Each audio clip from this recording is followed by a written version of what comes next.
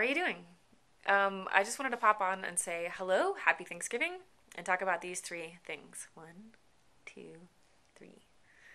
First thing is the CD release party coming up December 10th. We're playing at Stage 35, which is above Micho's restaurant in Reisterstown, Maryland. The show's going to be hilarious, fun. It's going to be like a New Year's Eve party. We'll have a countdown, and Mike, Andy, and I will play the tracks from the new CD as well as some cool surprises. Ernie Fowler Trio will be opening the show.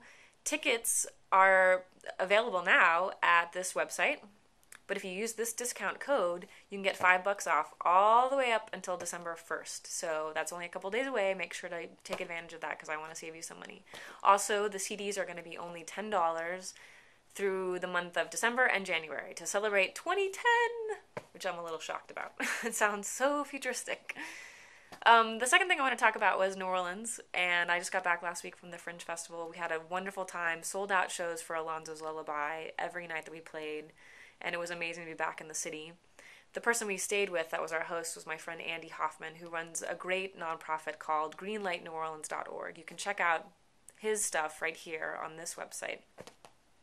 But please go to it. We're going to have donation buckets at the CD release party to raise money for his organization, which is trying to get CFL light bulbs installed in all of the businesses and residents in New Orleans to reduce their impact on climate change. And you can be a part of that long distance by becoming one of the 10,000 people for New Orleans. Just go to his website, check it out, and even if you can't come to the party, you can donate online. And the third thing I wanted to talk to you about was the things I'm grateful for. I'm grateful for so many things, more than I could list here in a brief moment with you, but I am very grateful that you're watching this video and for all the Ellen Cherry supporters over the years. When I look back and think about the first album coming out in 1997, I'm a little shocked because it doesn't seem like it was that long ago, but I'm grateful for the new fans. I'm grateful for the fans who have been with me for years. So thank you so much for all of your support. It really means so much to me.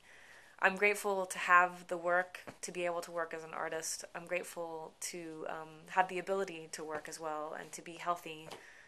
And I'm grateful for hands. I'm grateful for my brain. I'm grateful for dogs.